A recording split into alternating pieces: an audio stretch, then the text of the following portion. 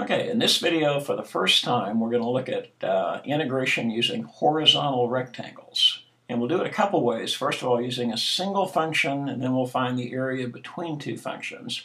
But before we get into that, let's quickly review use the area using vertical rectangles. Now, if you use vertical rectangles, what you're going to find is the area between some function of x and the x-axis. So using this specific example, it would look something like this. We'll go from here straight up to here. And what I want to find is this kind of lightly shaded blue area down in here. And to do that, we'll use vertical rectangles. Now, what the rectangles actually look like would be something like this. If you start here and go up, then across, and then down,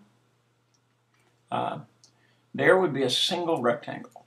Now, the height of that rectangle is f of x. The width of that rectangle would be dx.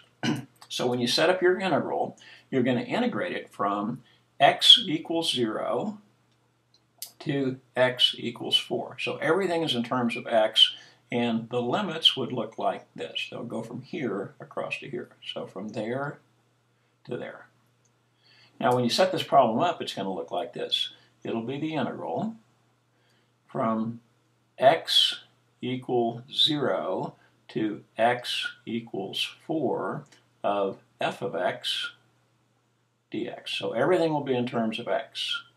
So in this particular problem, it would look like this. From 0 to 4, f of x is equal to x squared dx. Now, if you found that antiderivative, you would have x cubed divided by 3 from 0 to 4. And if you evaluated that, you would wind up with 4 cubed would be 64 thirds.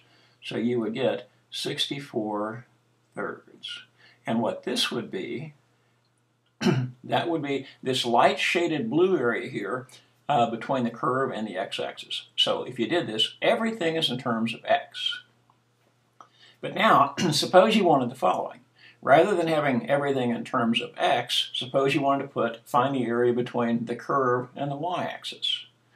Now, in that case, it'll change a couple things here. We'll go up here and extend this line across. So starting right here, we'll go this way.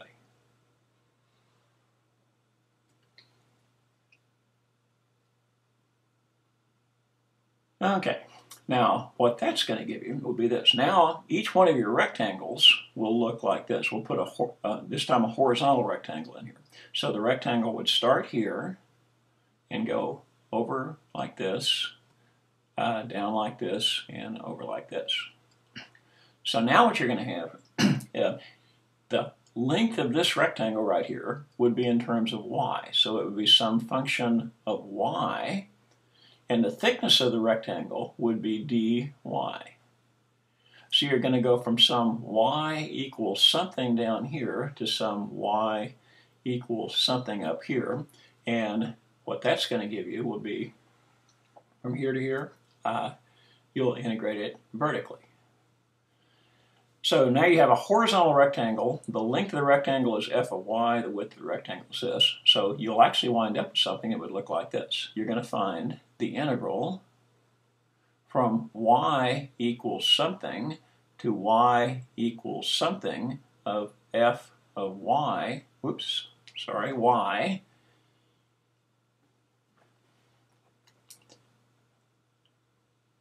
dy. So put the whole thing in terms of y. So the steps involved in this, the first thing you've got to do if you want to find horizontal rectangles, if you've got, right now you've got this, you've got y is equal to some function of x. Well, you want to find x as a function of y. So the steps would look something like this. We'll put it right here. Step 1. So step 1, you want to find f of y. So to find f of y, since you know that y is equal to x squared, you can write it like this. X squared is equal to y. So solve this for x. Take the square root of both sides.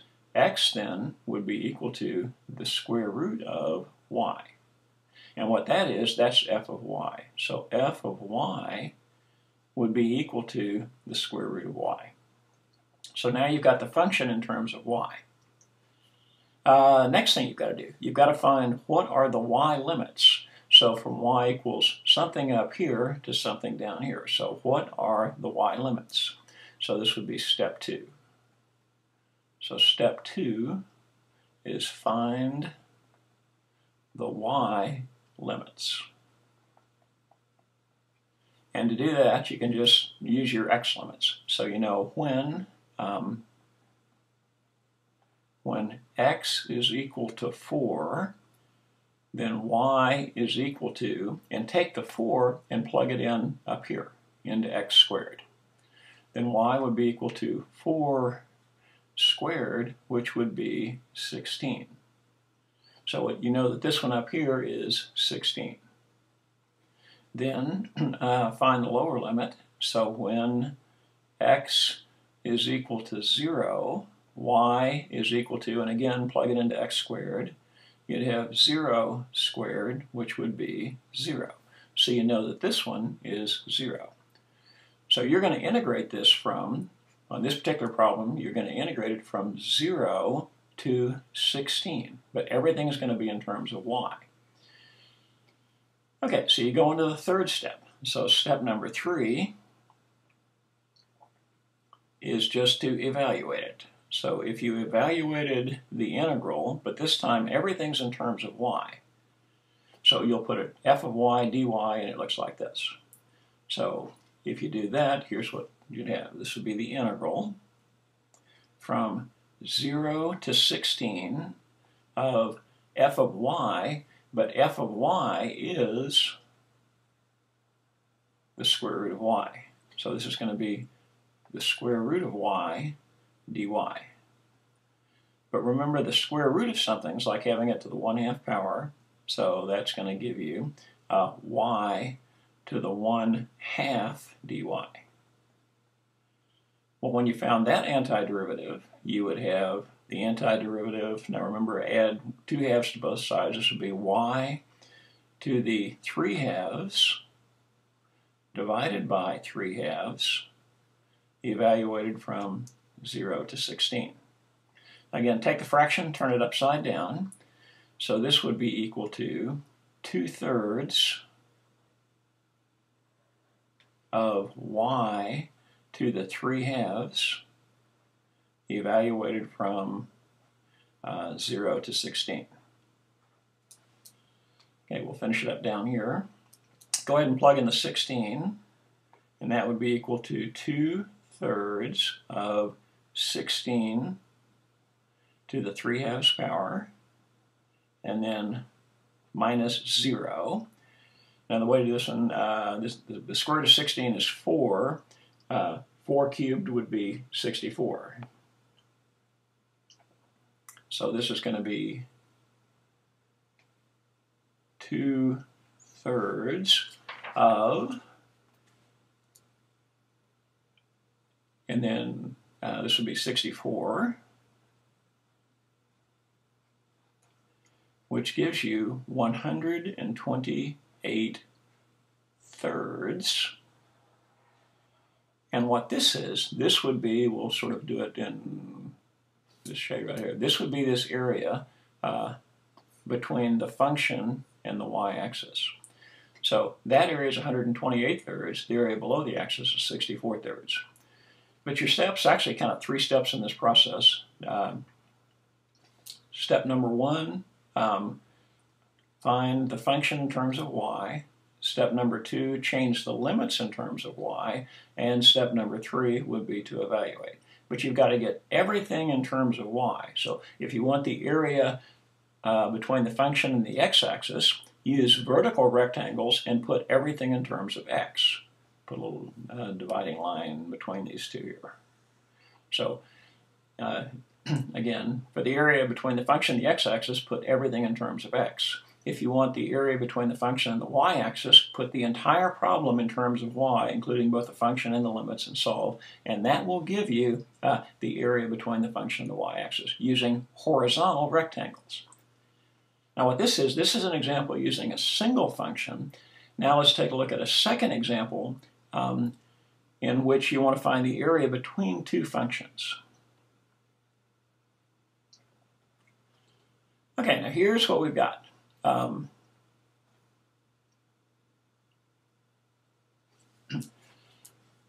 You have two different relationships here, and what we've got is a function on the left, or let's just put it this way, an expression on the left and one on the right. Now, let's first of all assume that you tried to do this using vertical rectangles using a technique that we've discussed before. What you would do is this. You need to find the intersection points. So you'd find this intersection point and you'd find this intersection point. And what that would give you, we'll kind of come down from here to here. You would evaluate it from here to here. So this would be from x equals something to x equals something.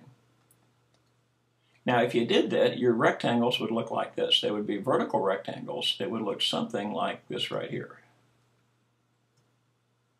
And when you put them in there, you'd have one that would go from here up to here. And then each of your rectangles, as you fill these things in, would look like this. Now, what you've got there is the width of each rectangle would be dx, and the height of this rectangle right here would be the top function minus the bottom function. Well, everything would be in terms of x. Now, there's a problem with that. If you look at it, what will happen is that you would get all of this area, we'll again kind of shade it in black here, you would get this entire area here, but notice that would not give you the whole area between the curve. We'll do it in green. What you're not accounting for, you have not accounted for this area out here. So using vertical rectangles and putting everything in terms of x from those intersection points doesn't work. So in this case, it would be a great place to use horizontal rectangles. So watch what happens if you use horizontal rectangles. So we'll go down to here now and switch to horizontal rectangles. If we did this, now each rectangle will look something like this. We're going to still use the same intersection points, but we'll change things around a little bit. Rather than going from some x equals something to x equals something, we'll do this. We'll go from here to here. And what that's going to give you would be this. So we're going to go from some y equals something to y equals something. And in this case, you'll have horizontal rectangles. So the rectangles will look like this.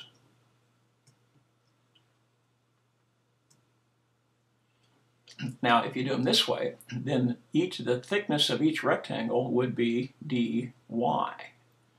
And the height of the rectangle would be this function, or let's say this one minus this one. So this length minus this length. Now, if you're using it in terms of x, what we did was this. Remember, you might remember the formula. We did the integral of the top function minus the bottom function. That's if you wanted to find the area between two functions using vertical. This is if you use vertical rectangles. Well, now what we're going to have horizontal rectangles, and it will actually wind up being this. It's going to be, in broad terms, it would be the integral of the function on the right minus the function on the left. So in the interval that we're interested in, this would be the left function right here. Or pardon me, this is going to be the right function. So in this interval, this function right here is on the right-hand side of the interval. This one's on the left-hand side, so this is going to be the left. So you've got the one on the right minus the one on the left. Now, the steps will be very similar to what you've done before. So we've got to repeat the first steps and put everything in terms of y, find the y limits, and then solve the problem. So we'll go back to our same steps that we used on that last problem. Step number one is find f of y for both.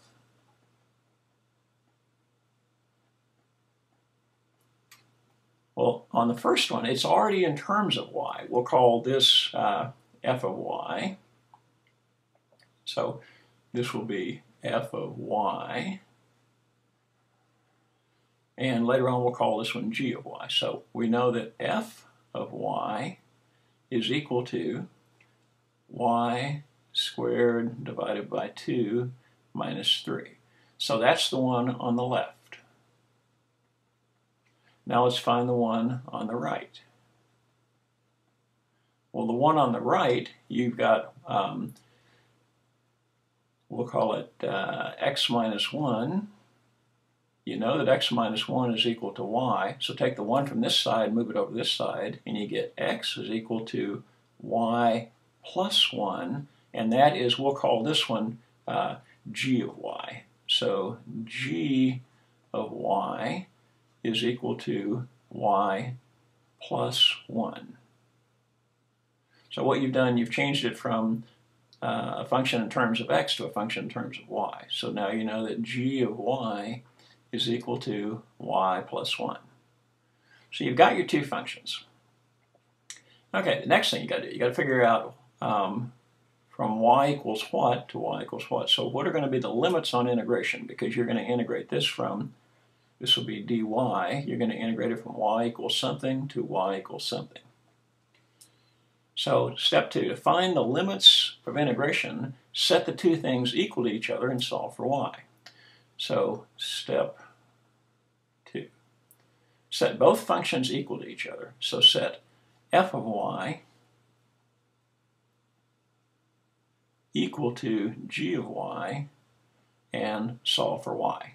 So this gives you y squared divided by 2 minus 3. There's the first one, is equal to y plus 1. Now since you've got a 2 in the denominator, go ahead and multiply each thing by 2, which will get rid of this, so the 2. So this will turn into y squared minus 6 is equal to 2y plus 2. So all you did there was multiply each thing by 2. This one times 2, this one times 2, this one times 2, and this one times 2. And that gets you that. Now let's go ahead and solve this thing. I'll take the 2y and bring it over here, and I get y squared minus 2y, and then bring the 2 over, this becomes minus 8 is equal to 0. Now factor that. That'll factor into a y minus 4 times a y plus 2. Then take each factor and set it equal to 0. Set that one equal to 0, set that one equal to 0. And what that's going to give you is this. It will give you y minus 4 is equal to 0, so y is equal to 4. And there's your first limit. And then you've got y plus 2 is equal to 0, so y is equal to a negative 2. And there's your second limit. So if you look back at your picture, here's what you've got. Y is equal to 4, you want to go from here. And then y is equal to a negative 2 is right here. So you're going to evaluate this thing from a negative 2 to 4 using horizontal rectangles that will look something, we'll kind of sketch them in, they'll look something kind of like this. They'll go horizontally going this way. And you're going to get the area between those two lines. Okay, let's go on to step 3. And what step 3 is just this. Evaluate the right one minus the left one. So let's do that. Now the one on the right, first of all, which one is which? The one on the right is g of y. The one on the left is f of y. So let's plug them in, and it's just a matter of evaluating them from there. So we go on to step 3. So what step 3 looks like is just evaluate the integral. So this is going to be the integral from, let's just do it in black, stay consistent. So this is going to be the integral from y equals negative 2 to y equals 4 of the right function, which is y plus 1. So this would be y plus 1 minus the left function, or the left relationship, which would be y squared divided by 2 minus 3. So this is going to be y squared divided by 2 minus 3 dy. So again, that's nothing more than the right one. So the one on the right minus the one on the left. Okay, now in the next step, go ahead and distribute this negative. So what that's going to be would be the integral from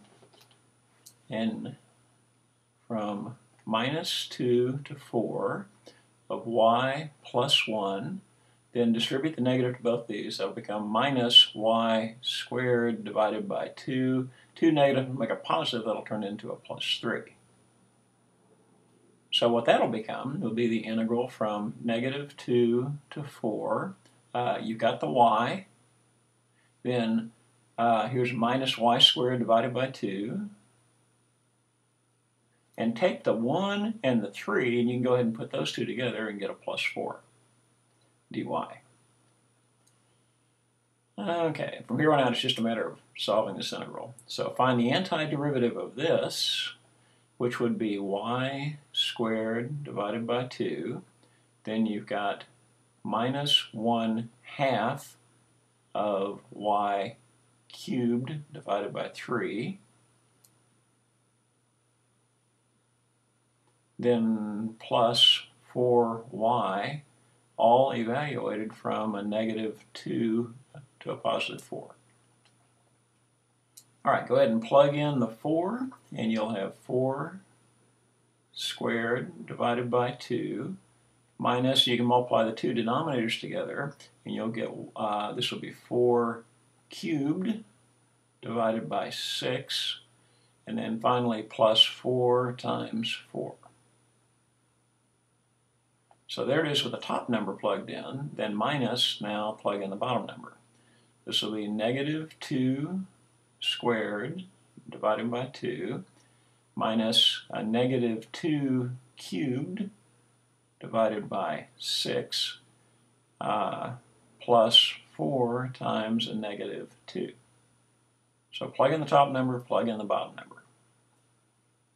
And that will get you to, this is going to become 4 squared is 16 divided by 2 would be 8 minus, this will be 64/6 plus 16 minus, this will be 4 divided by 2 would be a 2 minus, and then this becomes a minus 8. So minus 8/6, take the positive of it, and you'll have a plus 8/6. This will turn into a positive 8/6. And then finally, minus 8. Okay, so that gets you to, add the 8 and the 16 together, that'll be 24 minus, and you can divide both of these by 2, which would get you to 32/3 minus 6 minus 8 would be a negative 6. So negative 6 plus, and we'll go ahead and change this one to 4/3. So that's going to be, and go ahead and put, since this one's over 3, put this one over 3. That'll get you to 72/3 minus 32/3 minus, and then do the same thing with this one, put them both over 3. That'll be minus 18/3 plus 4/3. So if you add those together, 72 minus 32 would be 40/3 minus, this would be a minus 14/3. And then finally, if you add those two together, you would get 54/3 which will turn out to be 18. So that's going to be the area between those two. So the area in between. Now let's go back up the top and take one last kind of a summary for the whole thing. So we'll go back up to here. Remember what you had to start with was you want to find the area in between these two, but using horizontal rectangles. So the basic formula is going to be this right here. The integral of the right one minus the left one, but everything in terms of y. So the first step, put everything in terms of y for both the one on the left and the one on the right. Second step, you've got to find the new y limits. So you want to find it from y equals -2 to y equals 4. So set the two y's equal to each other, solve for x, or solve for y, and that will give you your new limits. So you're going to integrate it from -2 to 4. And then finally, the last step, it's just a matter of running through the integral. And it's just the integral of the right one minus the left one from these limits. If you go through just your normal integration and take care of all the fractions, you finally wind up with the fact that the area between these is 18. So what that is, that's how to find you working with horizontal rectangles on a single function, and also working with horizontal rectangles to find the area between two functions.